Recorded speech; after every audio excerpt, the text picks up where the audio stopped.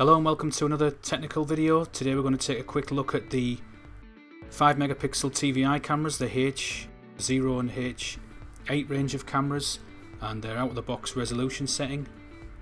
Anybody who's connected one of these cameras up to a 𝐂𝐂𝐓𝐕 recorder and gone into the encoding settings in the past may have noticed that when you do go in there, the actual camera resolution is set to 4 megapixel, 25 frames a second. As you can see there, the maximum record resolution is also 4 megapixel as well. It's a perfectly good explanation for this, and that is that the cameras are actually set to 4 megapixel out the box. 2 or 3 reasons for that. The first is it makes them compatible at the highest possible resolution with the HIKVISION recorders, which will take a 4 megapixel TVI camera and record it at 4 megapixel light mode. So that's the first reason. Second reason is that the 4 megapixel resolution is real time. As you can see there, we've got a 25, which is 25 frames a second. It's also at a 16:9 aspect ratio, 2560 by 1440, which fits your widescreen 16:9 monitor perfectly, so it looks as natural as it can be. So they're the main reasons why you'll find that your camera is 4 megapixel out the box. If you prefer to use the higher resolution, you can do that. All you've got to do is go into the actual camera head menu, which you can do through the PTZ settings. So we click back to live mode and click on the PTZ control.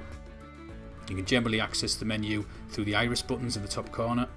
So if we click on the iris button, we can see there we've got our menu, and we can also see at the top that our video format is 4M25, 4 megapixel 25 frames a second.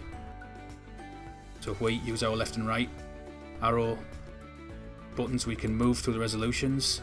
So we've got various options there: 2 megapixel, 4 megapixel, 30 frames, 25, and then we've got our 5 megapixel resolution there, which you can see is 20, so that's 20 frames a second. So a slight reduction in the frames per second. It's not quite real time, but to be honest, it's very difficult to differentiate between the two. Obviously 5 frames difference a second is very hard to pick out with the human eye, but it is a slight reduction.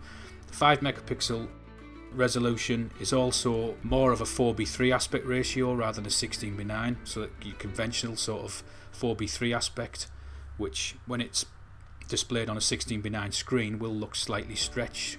Again, you may or may not notice this as an issue, but it does happen because the 4:3 has to be pulled slightly to be displayed on a 16:9 widescreen monitor. So they're the two sort of disadvantages of using 5 megapixel. The main advantage, of course, is that you get a million extra pixels, so more detail in the image.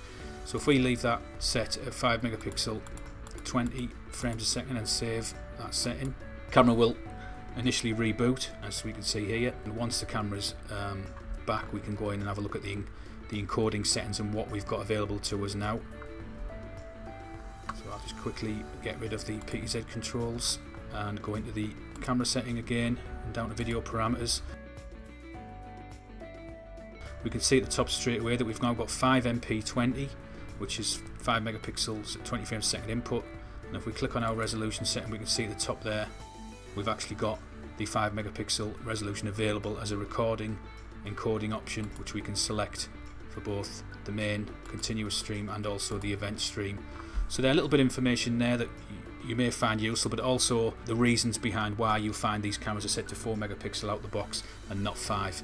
That's it for now. Thanks for watching this video, and we'll see you on the next one. Bye.